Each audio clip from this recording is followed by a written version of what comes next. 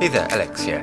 This is the new Reno6 Pro 5G from OPPO. I know on paper, it doesn't seem like a massive upgrade compared to its predecessor, but since the last Reno I tried was the Reno4 Pro, I'm somewhat curious about how much it has improved and how the higher-end MediaTek chipset would perform, so without further ado, let's dive right in. First of all, it comes in a fairly standard packaging with a nice set of accessories in the box. I'm especially happy to see that we still get a 65-watt charger and a case here. The design of the phone looks very similar to its predecessor on the whole, but there is a new finishing for the rear glass panel which looks and feels great. The phone is also quite slim and lightweight, so it feels pretty nice in my hand.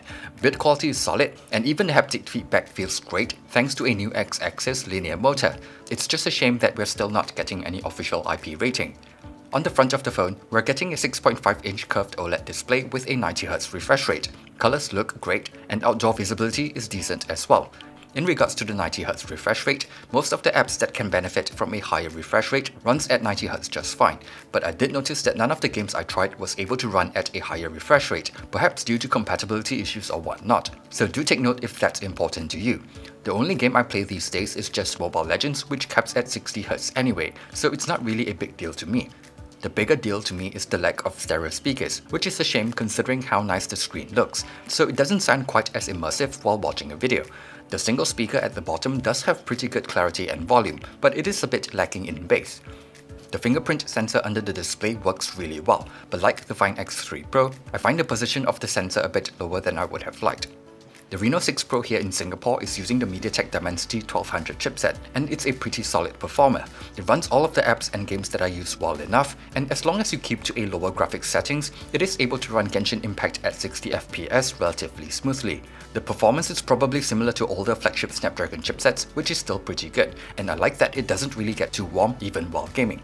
Because it's a MediaTek chipset, I should probably mention that it supports regular aptX Bluetooth codec just fine, but I can't seem to get aptX Adaptive working, so TWS earbuds that rely on aptX Adaptive for lower latency wouldn't really work well here.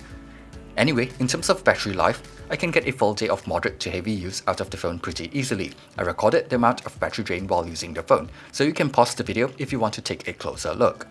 Charging speed is excellent as well. With the included 65-watt charger, it took just 10 minutes to get the phone to 40% from an empty battery, and a full charge took just about 35 minutes. With charging speed this fast, it doesn't even matter if it doesn't support wireless charging.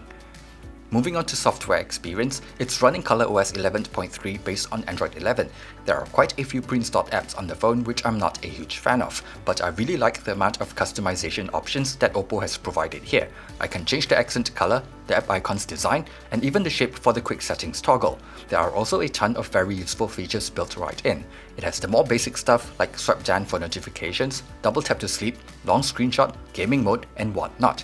But there are two features that I particularly like. First is the ability to quickly launch a function while unlocking the phone, which is super useful for safe entry check-ins. The second is this gesture, which makes it easy to open hard-to-reach apps with just one hand. This is probably the best implementation I've seen to make one-handed use easier. So overall, I think it's a pretty nice software experience. On paper, the Reno6 Pro comes with 4 rear cameras, but considering the macro and mono cameras aren't really that useful, it's really just 2 usable cameras. Anyway, for the main camera, it works pretty well when the lighting is good, and OPPO's image processing is usually pretty good. It's not too bad in low light as well, and the camera typically does a good enough job in auto mode. However, I did notice that using night mode makes the image look a bit softer, especially near the edges. Interestingly, it's the opposite for the ultra-wide-angle camera, which produces sharper looking images when using night mode, so it's still able to produce somewhat usable shots. Same goes for shots in good lighting. I wouldn't say it's amazing quality, but it's usable. For the front-facing camera, performance is really good. No matter whether it's good lighting or at night, it's able to capture decent-looking shots. The bokeh effect in particular worked surprisingly well to me. This effect can be applied to video as well, which is kind of fun, but the quality of the effect is just okay. So if you're looking for a fun effect, I would recommend just sticking with the AI color portrait mode, which works much better. Video quality is just okay, and since it lacks OIS, it's only electronic stabilization, and that's limited to 1080p only. Anyway, I think the overall camera performance is pretty decent, with the highlight being the front-facing camera. If you want to see whether it's good enough for your needs, just check out the link in the video description below. I've uploaded everything I took with the phone at original resolution. Overall, I think the Reno 6 Pro is a pretty enjoyable phone to use. It has a nice build quality and design, it does the basics well enough, the software experience is pretty good, and it even comes with a 2 years warranty here in Singapore. But at a retail price of 949 Singapore dollars, I really wish that it would at least have some sort of IP rating and stereo speakers. I think if we were getting the same variant that they're selling in Malaysia with the better chipset and camera hardware, it would be a much better deal. Even if it is pretty common for phones to be more expensive here in Singapore, it doesn't make it easier to accept. Anyway, like I mentioned, it's still a decent phone. Maybe it's not the best value at current prices, but if you can find a better deal for it, it could be worth your consideration. Thanks for watching this video, and see you guys on the next one.